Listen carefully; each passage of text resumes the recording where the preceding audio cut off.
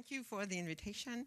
And let me present myself. I'm an experimental physicist, and I have the pleasure to co-chair the new committee which has been founded in CNRS and which is called the Committee on Parity and Equity, and which is in addition to the work of the mission for the place of women at CNRS, the committee is supposed to make concrete proposals to what can we do so that CNRS recruits, keeps, and promotes women in the long run. So this is very new. Our first official meeting will be next week.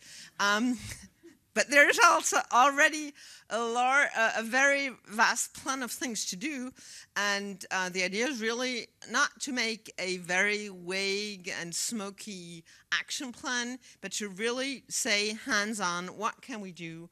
And I'm happy for any suggestion you might have and any suggestion which come out of this discussion. I will do as Rohini did before starting my very two slides and present our two French speakers. One is Claudine Hermann. I don't think for the French of us, I don't have to really present Claudine, but Claudine has been an advocate for women in science for the last few decades.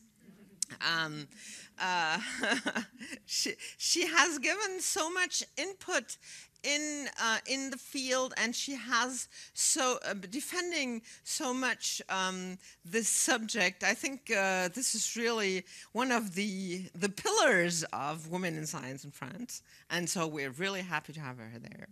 And I have to say, Claudine is a physicist, and to complement this, there's also Catherine Dargemont, who's a biologist. Nobody's perfect.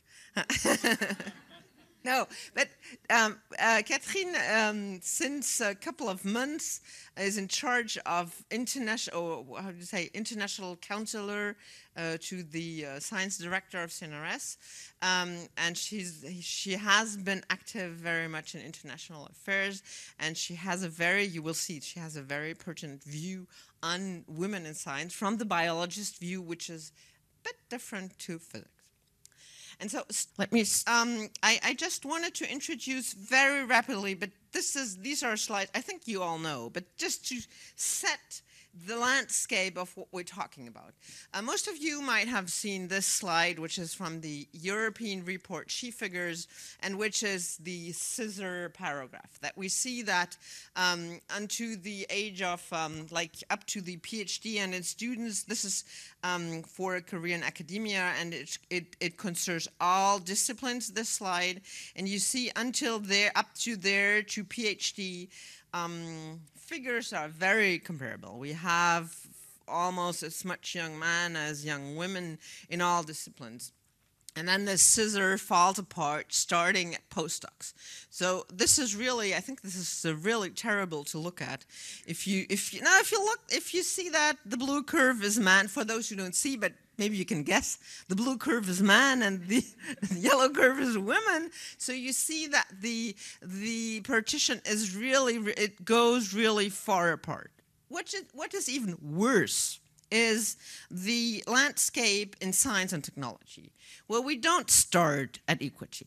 We start already with a fraction of 1/3, 2/3 in students and PhDs, and the scissor falls apart even more, having an average value of around 11, 12, 13% for full professor positions, for women full professor positions. So I think this is really what we want to work on, and I think the main point of this roundtable is to start to work at this position. What can we do in order to recruit, to get this flexure, downward flexure, starting at postdoc position, so that it will not be as steep a gradient as it's there. And I think everything which is before that, how to attract more girls to physics, or to, well, I say physics, but to science and technology, this is before, and I think this will be discussed in the round table this afternoon. And then my other slide is this one, where you see the evolution. So what is the temporal evolution of these figures? Do we get better? I mean, it's 25 years we've been talking about it. And Claudine has been talking about this matter more than 25 years. So do we get on? Do we improve? And you see, this is the evolution at CNRS. And already CNRS is an employer which is aware of the problem. So you see this is evolution, and you see the evolution in 17 years that has changed by just a few %.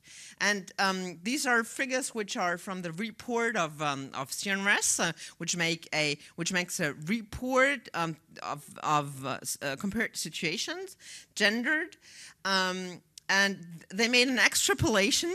And they said, based on these figures, we can extrapolate that if we have this annual progress of 0.2% of women in science, we could eventually extrapolate to be at parity in 72 years, which maybe is a bit late.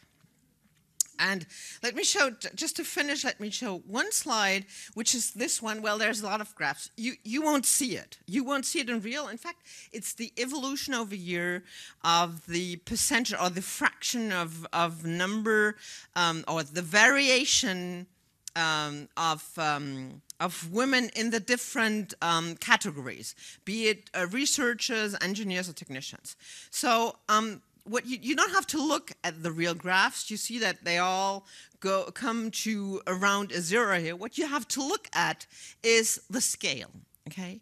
You see that the scale of this variation, this is really the bad information in that graph.